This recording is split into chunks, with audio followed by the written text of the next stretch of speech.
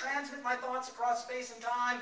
Holy cow, I never go to the bank. Money just wings into my account. Everything about life has changed. Technology. You've heard this, right? And then I point out that, well, that's true kind of every place but school.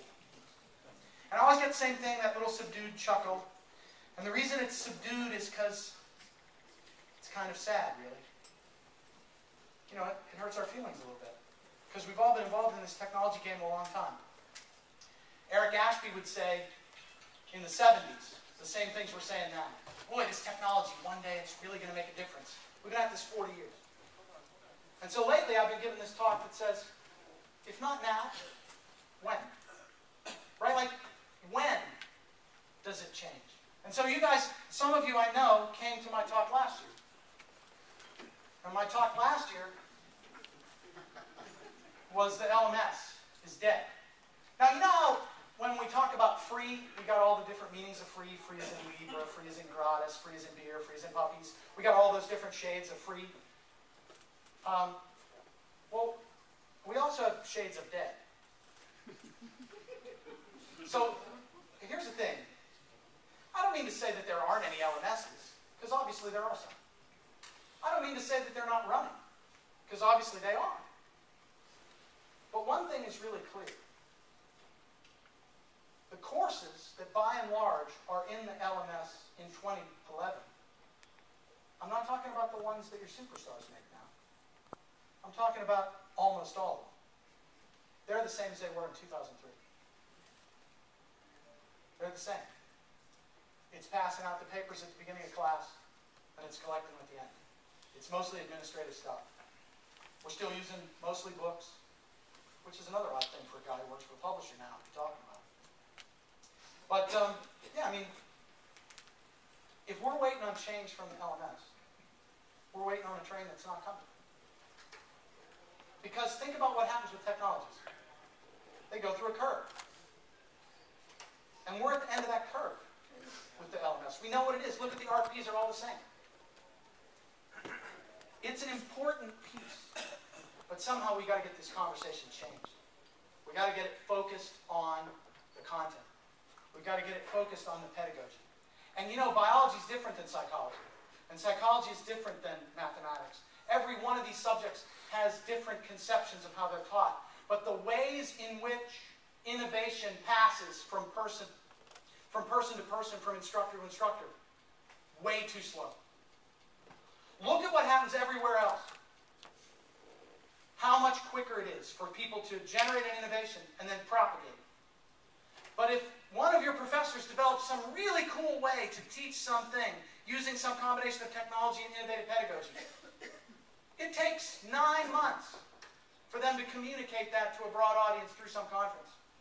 And then the people in the audience have to hear it, write it down, maybe go and try to download Yik and Yak, go get this from Merlot and that from Connections and this from someplace, and then somehow figure out how to stitch that all together and upload it into their LMS.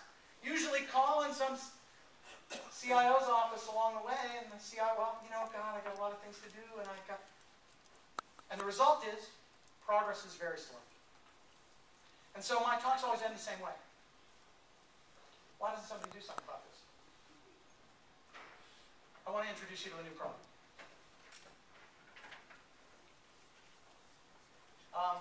We've chosen that as the image because we're at the beginning of a road. The most important things about this product that I'm going to tell you, it's the model that we have. It's the journey that we're on. It's the way we're going to approach this. That's what's new. The product is OpenClass. And the way that we want you to understand OpenClass is in terms of 3 things. We're going to give you a platform to innovate in education. A platform that's open, that's really easy. We believe the results that you will produce will be amazing.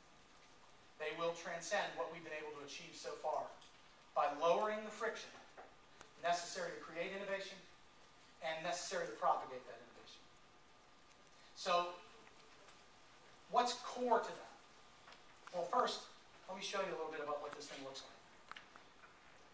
Because, you know, anytime somebody shows you a product, well, they start showing you pictures of it. And, hey, that doesn't look bad. It looks kind of fresh. I like it. Hey, there's people in it. You don't usually see that in your LMS. That's kind of neat. But here's my point. If I start going through the features one at a time, by the time I'm done, you'll say, yeah, okay, there's an LMS. Show me the innovation. I thought you said it was dead. It's the model. The model is what's different. Well, what are you talking about? Let me make it clear. First thing is, OpenClass is going to use the power of the cloud to deliver it to you for free. So let's start with that. Now, free. I mean free. I mean like free as in the kind that you don't pay. That kind of free. Now, the thing about this free is, what does it do?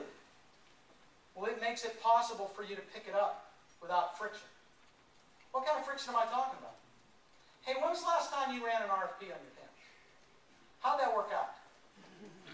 Everybody do the best job possible of evaluating all the things. You know, they fill in the big spreadsheet with all the stuff. There's a lot of rancor. The vendors come in and they split the community up 9 or 10 ways, because that's what we're good at. Let's be honest. That's how we know what to do. And then you pick one. And then a bunch of people hate it. And in the meantime, what did we win? Where did we go? What's different? What's happened? Look, it couldn't be easier to adopt this. Just pick it up. Start using it. You already got one? Fine. Put this one next to it. No problem. Use it till it's not useful to you. If you don't like it. The one thing we ask is, tell us what you didn't like on the way out. Because we're determined through the cloud to make this a very powerful solution for you. To make this work for your faculty. To make this work for your institution. To make this deliver on its promise. Now, what do I mean by open? Well, I mean open to every kind of content. A lot of people are saying, oh yeah, I've heard about this OpenClass. I hear you have to buy 9 Pearson things to get it. Or, no, it's not a buy one, get one, or 20% of Pearson. Look, open to every kind of content. Why would we do that? Because we believe in our products. Because we believe in the products that we make. And we think they will help you to impact student success. We're confident that our products can compete well. So we're open to that competition. We're open to that marketplace. We want to see you use every kind of content. Open source content. User-generated content. Content from other publishers. Absolutely open. Well, what if we don't use any Pearson content? Can we say, yes, open. Open. Now, also open to innovation. Well, what do you mean by open to innovation? You're not giving us all the source code. Hey, look. Google, that platform that they run for you, it's awesome. And they develop it on an amazing curve. And it advances at a rate it's very difficult to match. How can they do this? Because they run it on a single piece of infrastructure delivered from the cloud that allows you to develop software in a way no one else can do. And then they extend a set of APIs, web services. And what do those web services do? They make it possible to use that infrastructure all over the place, in all kinds of ways, mixed everywhere. I mean, look around at where the Google infrastructure is. Same model in OpenClass. Open web services running on a cloud-based infrastructure that delivers that capability that you can mix. Mix how? Put it in mobile apps. Put it in your portal.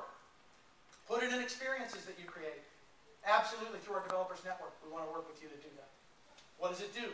It lets you focus on driving that innovation into experiences that change student success without having to worry about provisioning those services yourself. I think hey, will this model be right for everybody? No. Because nothing in the market is right for everybody. But we're confident that we can help a set of schools, a broad swath of education, make a difference with that kind of model. We'll talk a little more about how this platform is open to innovation as we go. What do I mean by easy? Well, here's the best way I can describe easy. We announced OpenClass last week. We had a little website where you could go and watch video and learn when the appointments were to get to like see a demo at the booth and come here and hear about it. And then yesterday, at about, Katie, are you in here? Okay, about 10 o'clock? Yep. About 10 o'clock, we put it in the Google Apps Marketplace. We're at what, 500 schools? So I think that's the fastest set of LMS installs in the history of mankind. Previous record, I won't say who the record holder was, but the previous record I think is 6 months for one. And so getting 500 in a day tells me something about where this product could go if we can execute. Because making it convenient and easy for institutions to adopt is a big piece of this puzzle. We don't do that alone. We're not taking credit for all that. The Google infrastructure and the Google App Marketplace rocks. And it was really easy for us to extend it to Google Schools as a result. When I say easy, we've worked very hard to make this a self-service platform.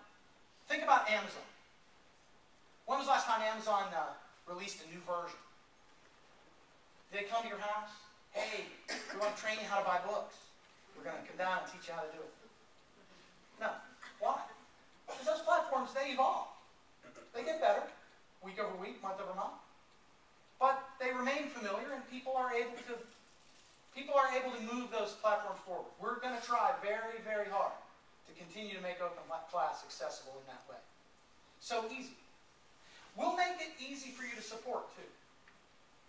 Not only will we have self-service support, but with some of the money that you save from not having to necessarily pay us for the LMS, if you need support resources, we're happy to provide them.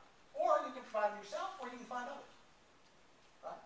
So the support, we're determined to make very straightforward from a self-service model, and then we're also prepared to support you further. So easy. Why do we say it's amazing?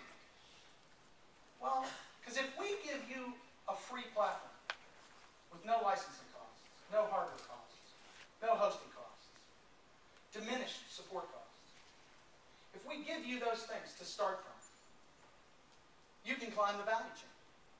And you can focus not on the direct provisioning of services, you can begin to help your faculty create and discover learning experiences using technology that impacts student success. That's where this debate has to move. If that debate moves in that direction, we will make progress like the wind. So that amazing is what we're trying to aim for. Now,